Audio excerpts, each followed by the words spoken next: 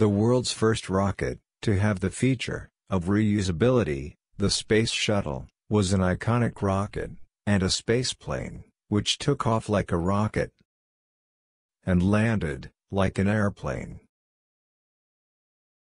Indeed, it was one of the masterpieces of engineering, and one of the most famous rocket ever flown.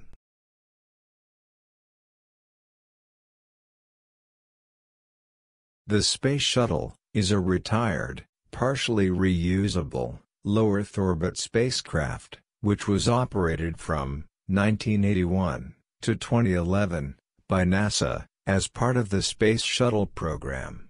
Its official program name was Space Transportation System, taken from a 1969 plan for a reusable spacecraft system, where it was the only item funded for development.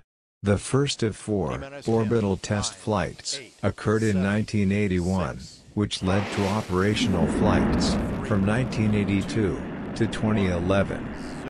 And liftoff of Space Shuttle Atlantis on a mission to build, resupply, and to do research on the International Space Station. Houston now controlling. Atlantis begins its penultimate journey to shore up the International Space Station. 5 complete Space Shuttle Orbiter were built and flown on a total of 135 missions from 1981 to 2011 from the Kennedy Space Center in Florida. Although Vandenberg Air Force Base was also considered as a launch site for the shuttle, it was never used. Operational missions launched numerous satellites, interplanetary probes, and the Hubble Space Telescope, conducted science experiments, participated in the Shuttle Mir program with Russia, and participated in the construction and servicing of the International Space Station. All space shuttles, combined total mission time, was 1,323 days. Space Shuttle components included the orbiter vehicle, with 3 Rocketdyne RS-25 main engines, a pair of recoverable solid rocket boosters, and an expendable external tank, containing liquid hydrogen and liquid oxygen. The Space Shuttle was launched vertically, like a conventional rocket, with the 2 SRBs operating along with the orbiter's RS-25 main engines, which were fueled from the external tank. The SRBs were jettisoned before the vehicle reached orbit, while the main engines continued to operate.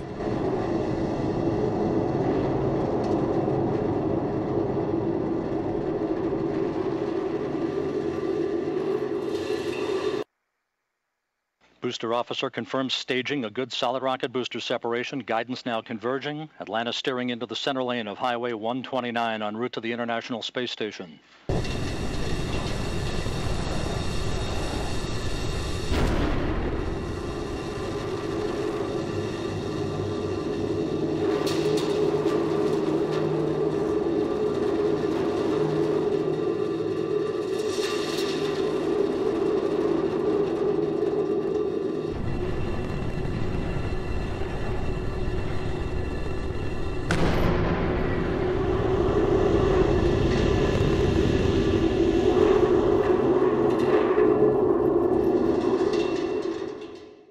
The external tank was jettisoned after main engine cutoff, and just before orbit insertion. So neither the SRBs, nor did the external tank, reach orbit. The SRBs splashed down on water using parachutes, and the external tank burned up in the atmosphere.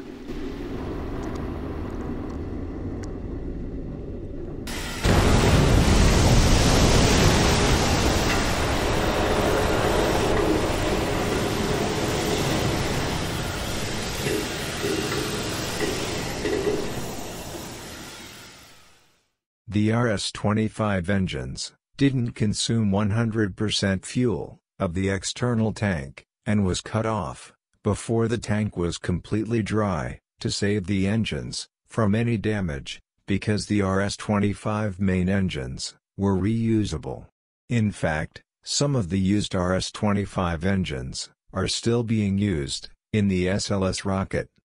After the separation of the external tank, the orbiter used its two orbital maneuvering system, or OMS engines. These engines gave the final push to the orbiter to get into orbit. At the conclusion of the mission, the orbiter fired its OMS engines to deorbit and re-enter the atmosphere.